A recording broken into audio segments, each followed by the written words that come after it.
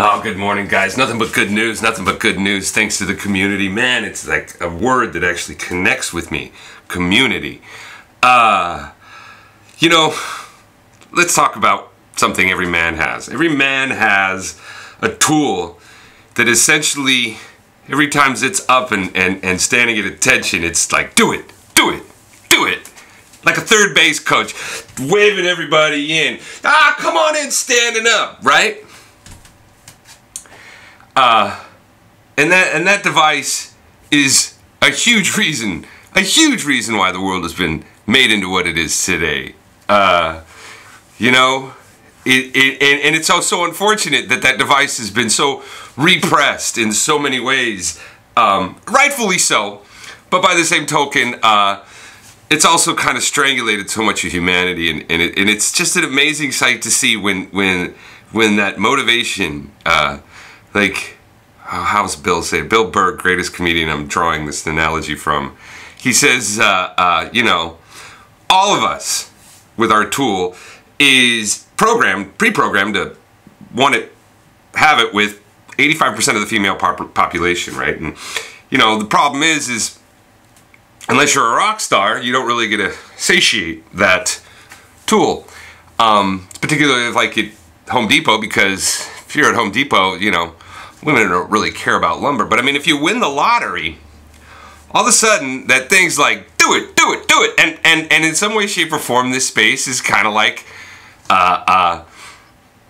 winning the lottery, you know? It's like, look at all it, do it, do it, do it. And if anybody, like, in this space represents, like, the truest nature of that, it's Kenny. And this is my man, Kenny. I don't know if I'm allowed to say that I really said bad things about him, but that bad video I said was me being upset at myself because I'm the idiot who did it and I'm responsible for my own actions. And nevertheless, the fact that I did it, I'm proud of.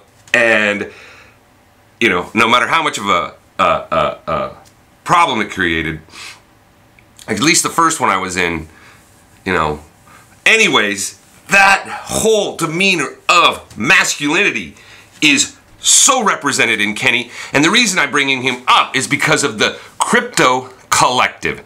Kenny, on his own, with his own money, is putting together a place where we can go and look at all the clones, the virtual deposit contracts, I'll call them, all of them, and have them analyzed from many different perspectives.